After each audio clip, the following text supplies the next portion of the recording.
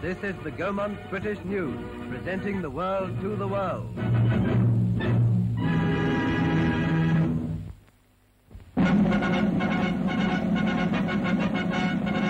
A party of MPs and mayors paid a visit to the anti-aircraft practice camp at Watchett in Somerset to see an attack upon the Queen Bee.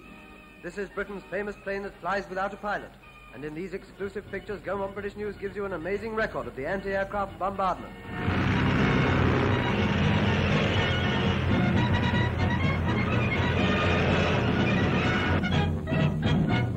The gunners are Territorials, but their shooting is professional. And as she flies, the sky is festooned with bursting shells.